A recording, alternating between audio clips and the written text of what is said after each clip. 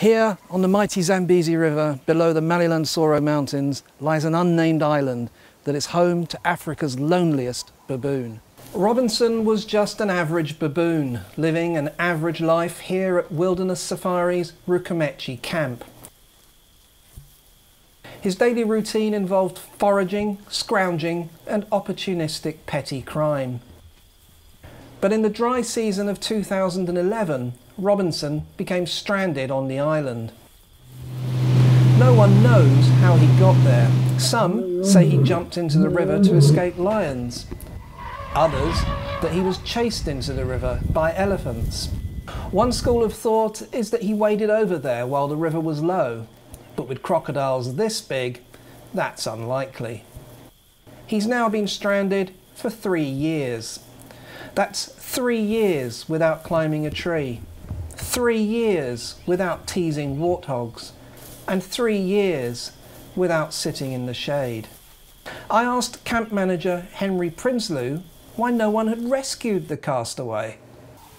National Parks was approached a short while ago about rescuing, and unfortunately, being a national park, we've been told that strictly no interference with animals, and nature has to take its own course.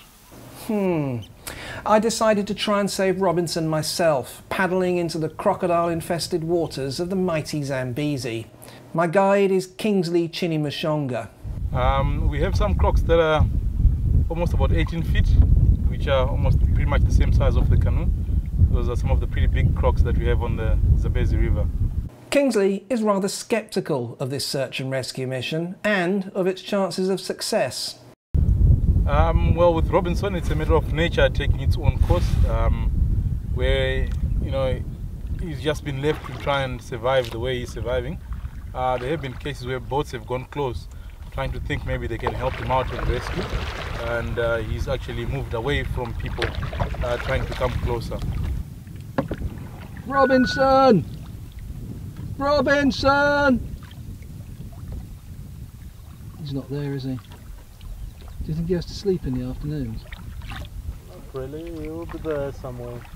Robinson! Robinson!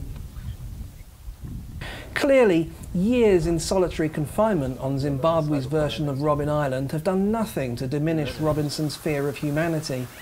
And my rescue mission returns at sunset, empty-handed. As for Robinson, the future is rather dark.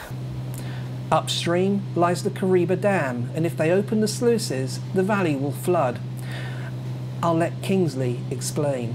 In case they open the floodgates further upstream, he might have to swim with the crocodiles and make it either to the bank, or unfortunately it might be a tragic ending with the crocodiles. So it's a despondent present and a worrying future for Africa's loneliest baboon.